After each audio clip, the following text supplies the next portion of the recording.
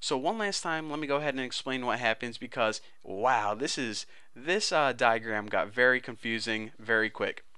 Basically, let me go ahead and pick white. Basically, we start with NADH, which is an electron carrying molecule. It's going to give its electrons to NADH dehydrogenase. Now, as this happens, per electron, one hydrogen ion is going to be pumped out to the other side of the membrane, which is the inner membrane. Now what we basically have is the electrons inside your NADH dehydrogenase, and they want to get over to the cytochrome BC1. So in order to do that, they need to take the bus called ubiquinine.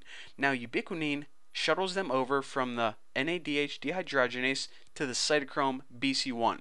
Now once they're in the cytochrome BC1, two more hydrogen ions are going to get shuttled outside the matrix, outside the inner membrane. So now we have electrons in the cytochrome BC1. What happens now is they want to go over to the cytochrome oxidase. So what happens is the cytochrome C, which is the bus, takes them one at a time. This is important actually, one at a time, back and forth, taking passengers from the cytochrome BC1 to the cytochrome oxidase. So now in here, once it has 4 electrons, what it's going to do is it's going to grab an oxygen from the environment and 8 of these hydrogen ions, and it's going to combine them all together in a weird recipe, and you end up with your final product, which is 2 water molecules. Now after it's done baking that recipe, it has a couple ingredients left over, and those ingredients are 4 more hydrogen ions, so it just spits them out right here.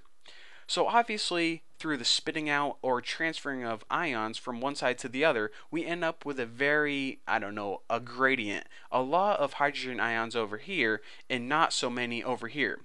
So, you may think this is a bad thing, but another molecule called ATP synthase is actually going to take advantage of this gradient.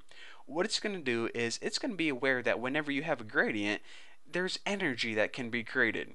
So it's going to take these ions one by one and use them to spin the turbine by shuttling them in, shuttling them out. Whenever they enter and exit, it creates basically, literally, a spinning motion. Now spinning, just like a turbine, creates energy, and it's energy that the bottom half of the ATP synthase molecule can use.